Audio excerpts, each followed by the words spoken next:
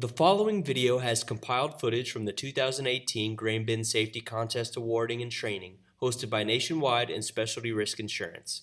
The training was instructed by Dan Neenan, Director of the National Education Center for Agricultural Safety.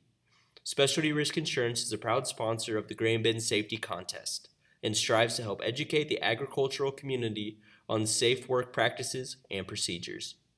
In 2013, there was 70,000 disabling injuries and 593 fatalities, making agriculture by far the most dangerous industry in the United States. OSHA currently only has one law dealing with the family farm, which is any farm that contains 10 or less employees that are not a relative. 14 or 15-year-olds can operate any farm equipment on their family's farm with parents' consent. There is currently no age restrictions when it comes to entering a confined space. A confined space meets all of these characteristics. 1. It's large enough in its configuration to perform work. 2. There are limited means of getting in and out. 3. It's not designed for continuous occupancy.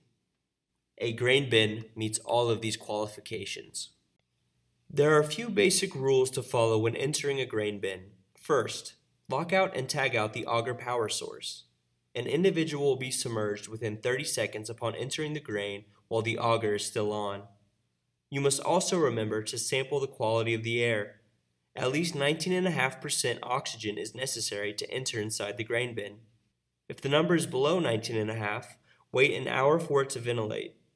Then retest, or wait until the correct personal protection equipment is available. Also, everyone going inside of the grain bin requires a body harness and needs to be tied off. Make sure the harness is fitted high and tight. The most commonly broken rule is that entering a grain bin is a minimum of a 2-person job. There always needs to be a reliable attendant watching that can attentively monitor the situation and get help if needed. It is important as an attendant not to enter the bin because it is possible for you also to be engulfed, and then there would be no one left to direct the first responders. 50% of grain bin fatalities last year were of would-be rescuers. The most common hazards while working in a grain bin are as follows: oxygen deficiency, oxygen enrichment.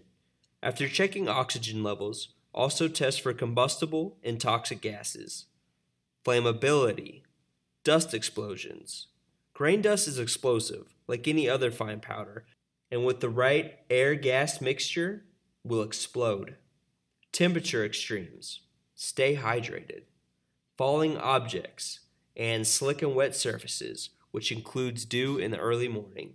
Common ways people become submerged in the grain are getting into a bin with the auger running, falling through the crusted grain expanded due to contact with moisture, trying to knock grain off the side of the building, causing them to fall in, and simply not paying attention. The average grain bin safety rescue in the U.S. is approximately 3.5 hours. One might think the best course of action would be to try pulling the victim out of the grain, but often this will do more harm than good. The best course of action is to alert emergency personnel and make sure they know exactly where to go. Do not go in after them.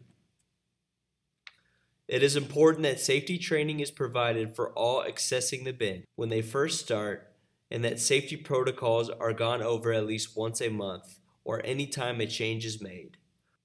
If you ever feel that your life is in danger or your health is at risk, remove yourself from the situation and move to a safe location as soon as possible. Thank you.